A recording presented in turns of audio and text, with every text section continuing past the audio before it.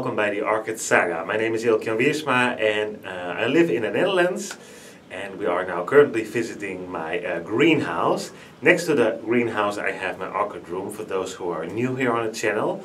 I film quite a lot, both of them of course, my orchids, and I also participate quite often if I do have the orchid in a care collab, as I do today. This care collab is about the Maxillaria, and I have only one of them, and I will explain why I only have one of them, because I have quite a lot of orchids. I have something around 325, something there, so quite a lot, but I only have one Maxillaria. So that's to be discussed further on in this video. But before I do that, I would like to insert a picture with the names of the other participants for this care collab today. And what I like about these care collabs, at least one of the things, is that especially for people that have this specific orchid but it doesn't do well, or for people that would like to get a Maxillaria beforehand, they like to have a little bit more information about what to expect, what this orchid needs, etc.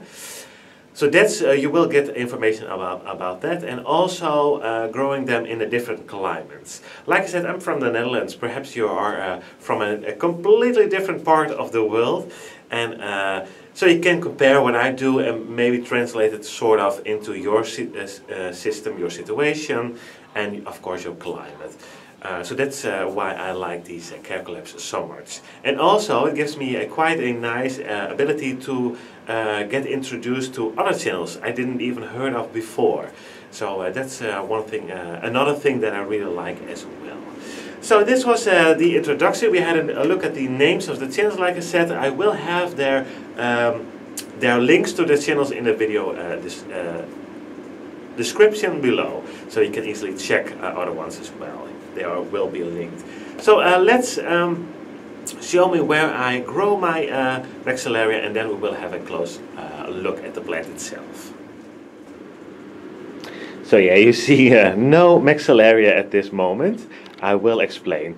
I had it growing in that corner there, but as you can see, even it's not a bright day today, but my brighter light orchids are over here. There's my Vanda, Vendacious types, my Cattleyas on the left.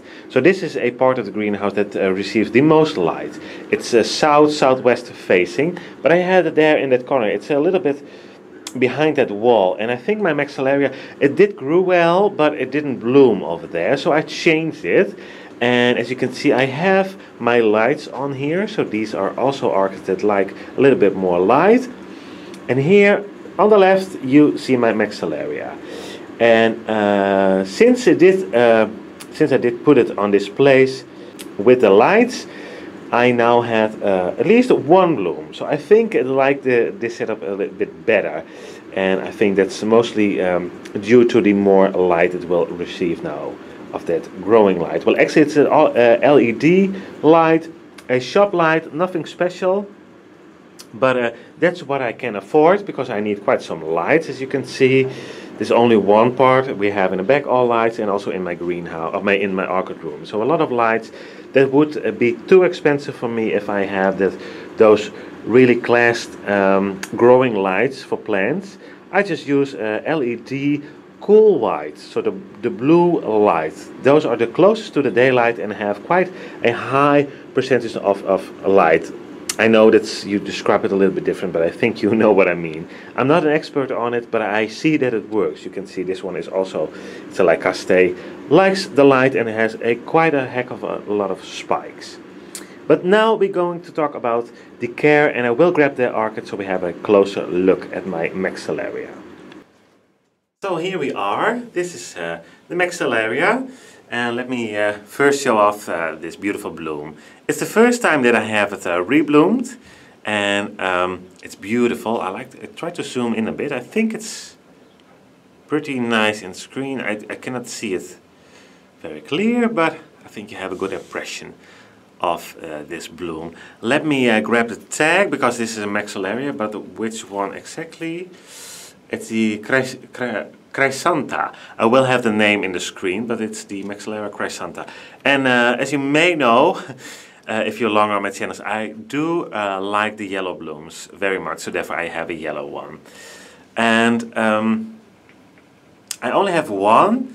I do like this plant, but I do not like them as much that I need more, at least at this stage. Maybe one day I will.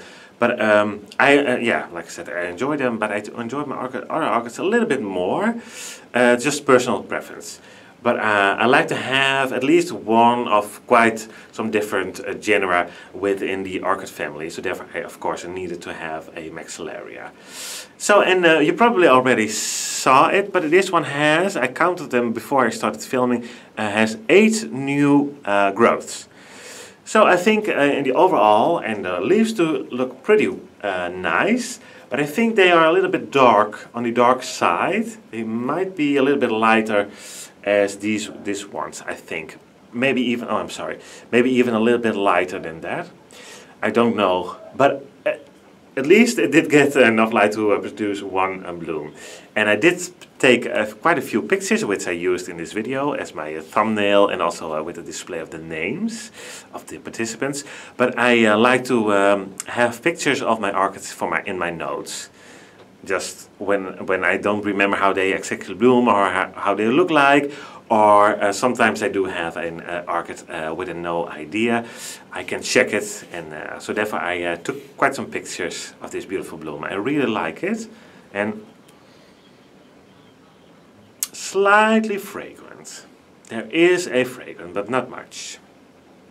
Not much. Maybe because it's a dull day, and I thought I saw a pest, but it's not a pest, luckily.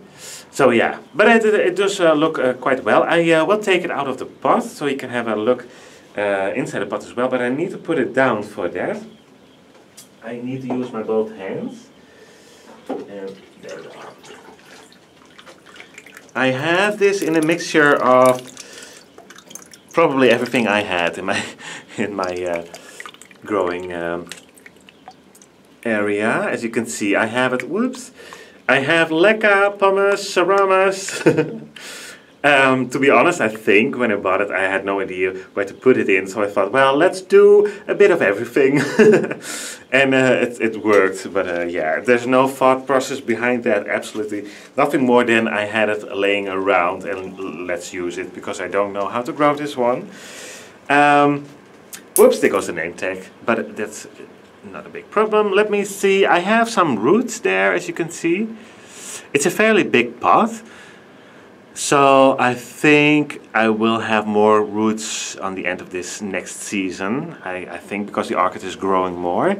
Yeah, I do not see much roots on the bottom of the pot, but it's doing well. I think it looks pretty nice and healthy. So even this is a bit strange mixture. I think this one likes it. So yeah, that's. Let me put it in the pot again. Whoops! I don't have my. I use a cable tie most of the times, just on the side so I can put it out. But this one doesn't have it, so it's a little bit difficult to get out and put it in, back in. But yeah, I think overall this one is doing well. Before I forget, I feed all my orchids. I have them growing in self-watering. Sometimes I forget to mention things. So I always have a reservoir of water here. So therefore I have an outer pot and an inner pot. And I like to grow basically every orchid that I have in self-watering, for an exception of my vandas. I did try them, it didn't work, another video. It will be on my channel, or already is there. But anyhow, my Maxillaria does like it. It grows well, so I think it really enjoys this setup. But I must admit, I can see in winter it doesn't need as much water as in summer. In summer this one starts to drink way more than in winter, so it's a little bit on the cool side. In my greenhouse I have it at night around 18 degrees, and during the day depends. If the sun shines it's around 22-23 degrees, otherwise it stays around 18 or 19 degrees. We have degrees Celsius. Yeah, like I said, in winter it does slow down a bit, so I give it less fertilizer. refer to my fertilizer in parts per million. So I give them around 50 parts per million in winter. For all of my orchids that are growing in self-watering. Even the bigger ones, they just get 50 because they slow down a little bit. But still, they, like this one, is growing new growth, so it needs some fertilizer. And because this is always standing in water, it always has fertilizer around it, around the roots and inside of the pot, so it can eat basically what it wants. And the more it drinks, the more it eats. Most of the times, I think, I cannot measure that, of course, but I think. So therefore, I do pump it up a little bit in summer. The parts per million around 150. 150 is quite high for me, but I do that so. Most of the times around 100 to 150, let's put it like that. Because I'm still a believer that small amounts do wonders for your orchids, instead of giving them quite a large amount. And keep in mind, I don't flush. Once every 3 to 4 months I check my reservoir, because if you don't flush after about 6 months, something like that, the pH will drop, not rise with inorganic media as you start off, but it will drop because of the bacteria, etc. So I keep it up at around 7 to 8 pH as a max with my calcium powder dolomite. I put a little bit in that reservoir and it will be there, will be good for months. It's also a calcium and magnesium, so it's also a sort of fertilizer for your plants. They really like it, they need their calcium, magnesium of course, to grow well. So it's double fits me and my plants do wonderfully. I came up sort of on my own with this system. Well, I don't know anybody who does it the same, but you learn things like in care collabs for one another. Like I said in the beginning, translate it in your own situation, and that's how I came up with my customized self-watering system, like I like to call it. But it works for me because I don't have the time always to water my orchids. I also have my daily work, and sometimes it can be very busy. So I needed this system that suits me very much, and the self-watering does. And also my plants. I use these water indicators, and it goes down now, so that means this one needs a drink. But when it has enough water, this one, I hope you can see it, I will see this red thing. So it goes up or it goes down depending on the amount of water in there. So that was quite a lot of information in a short time, I think, but that's basically in a nutshell my growing method, which I really like. I'm a big fan.